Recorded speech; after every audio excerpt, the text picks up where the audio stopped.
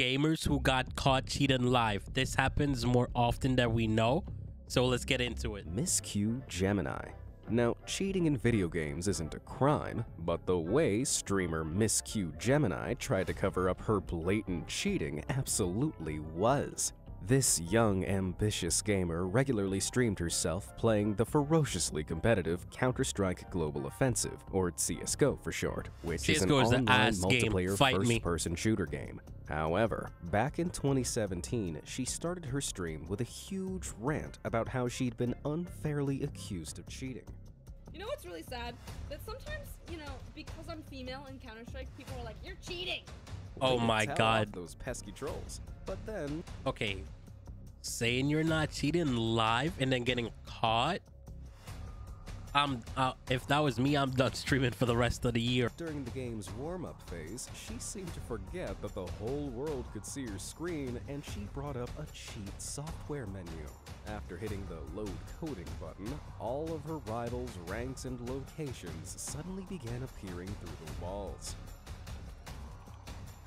For those of you who don't play CSGO, how do you cheat and forget that you're streaming? You're streaming. How do you forget? To locate their opponents through solid objects in the game's arena. Hacks like this are a sneaky way of gaining the upper hand in multiplayer shooter games, and Miss Q Gemini's viewers were quick to pick up on it.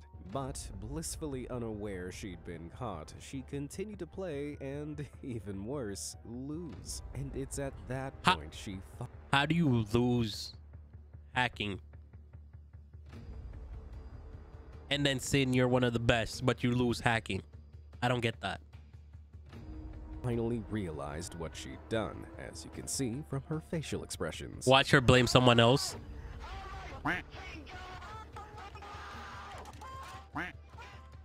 After being caught red-handed, you'd think this would be the time to fess up, right? Well, take a listen to the cringy excuses that start falling out of her mouth. You guys, do you guys ever get that that weird glitch in CSGO where it shows your rank, that it shows everyone's rank? You can hear in her voice she's nervous. Clara, let me just message this girl. Give me 1 second. She promised me she didn't use it on my PC. I'm done. This is what happens when you let people use your PC. Yeah, sure, buddy. All right, that's nice to know. Yeah, it definitely wasn't Clara that we watched load the cheat code at the beginning of this game. After that, Miss Q Gemini guiltily abandoned the match, and her CSGO account was eventually slapped with an anti-cheat ban. But following massive backlash from the streaming community, her Twitch account also disappeared soon after. Forsaken. When it comes to cheating in CSGO, it's safe to say no player has ever been more humiliated than Nikhil Forsaken Kumawat.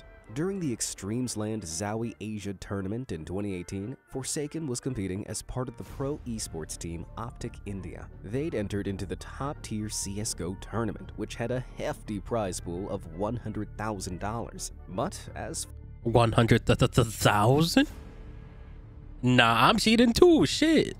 Forsaken was playing, someone reported him for suspicious activity, and an administrator was called in. At first, Forsaken boldly refused the admin access to his terminal, but after they asserted their position, they probed into his setup and discovered a suspicious program running in the background. When it was pointed out, oh wait, I think I remember this. Batted their hands away and tried to delete it. Yeah.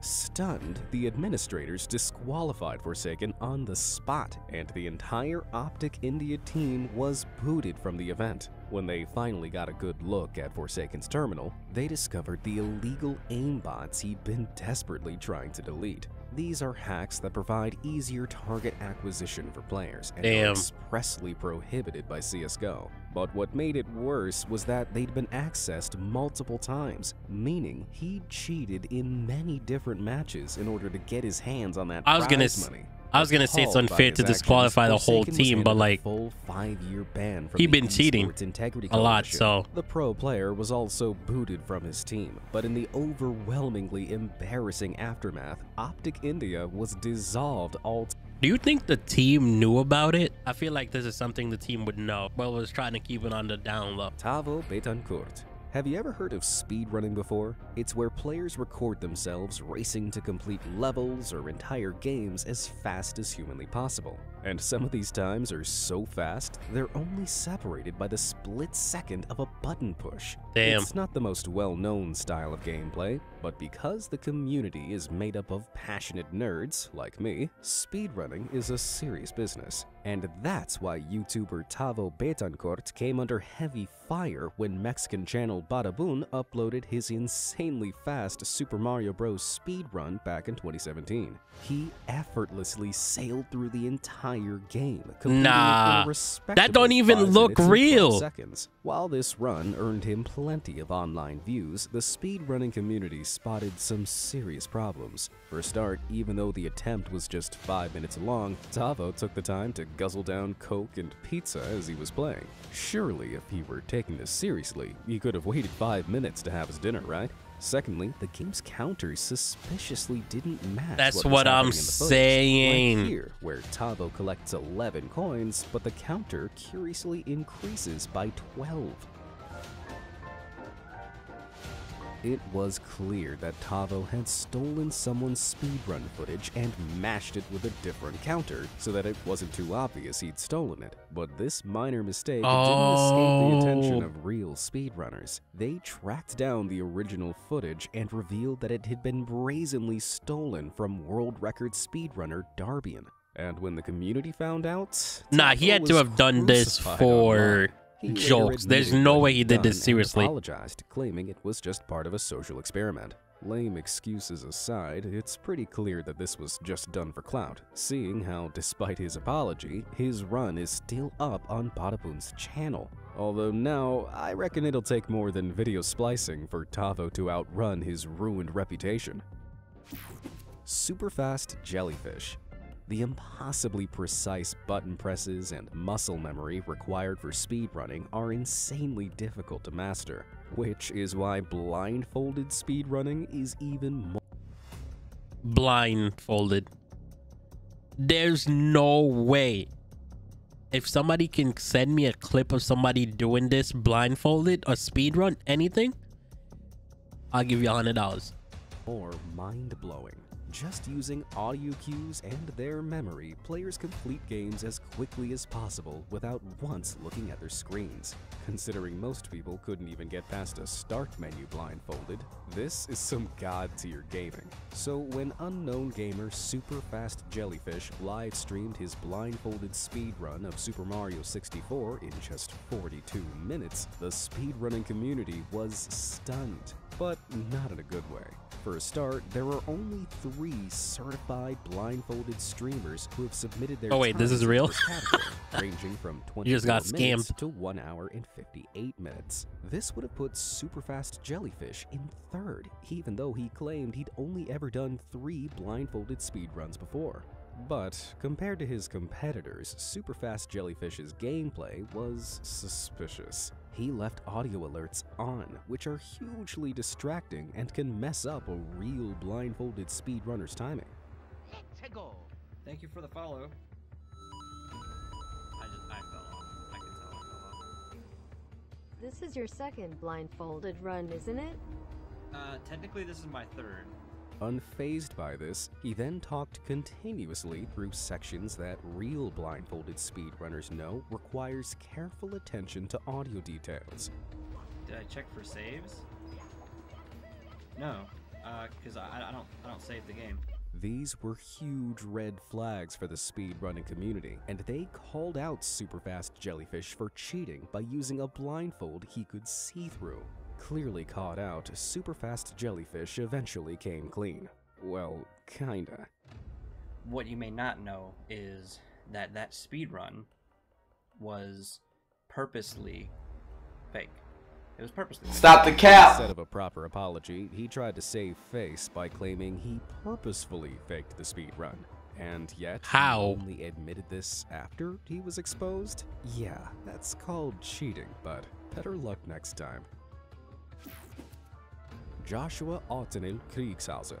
Game developers often stream games they're working on as an awesome way of interacting with the game's community, but these developers usually have special abilities other players don't, which can look like cheats, as Joshua Altenil Kriegshauser awkwardly discovered back in 2017. The technical director of the Battle Royale game H1Z1 decided to stream the match he was playing with his friends on Twitch, but when he blasted through a rival group of players, their reactions shocked him.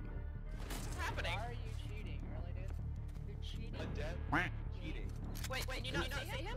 Oh, he's a see dev. Oh my god, am I hidden? Ooh, cheating like that definitely isn't a good look for a developer. Although it's Is that cheating though if he's a developer? Maybe it was an accident. I'm gonna give him the benefit of the doubt. Maybe it was an accident. Let's see. like he'd genuinely forgotten to turn off his special cloak of invisibility. Either that, or he just really wanted to show those 12-year-olds who was boss. Azubu Frost. With over 100 million monthly players, League of Legends is one of the largest online multiplayer games in the world. For those who don't know it, it involves two teams battling it out to occupy and defend their half of a map. And to do this, players have to strategically attack or hide from the other team. But professional esports team Azubu Frost found an inventive way around Oh wait, this the back in whole 2012. team? During the Season 2 World Championships, Azubu Frost faced off against Team Solo Mid. From the get-go, the match was plagued by technical issues which caused multiple pauses. But during these pauses, members of Team Azubu Frost sneakily checked out the minimap that was being broadcast on the huge stadium screen behind them. This allowed them to see exactly where the other team was heading and what they were planning. Team Captain Woong in particular looked back at the screen on a number of occasions before recklessly altering his gameplay. Azubu Frost won the round, but an investigation by League of Legends developer Riot Games later determined that Woong clearly gained an unfair advantage by looking at the screens. He also shared the information with his team, which led them to certain victory. For this unsportsmanlike behavior, Azubu Frost was fined 20% of their tournament winnings. Wait, costing they them still a won? grand total of $30,000. Wait. They still got paid for winning.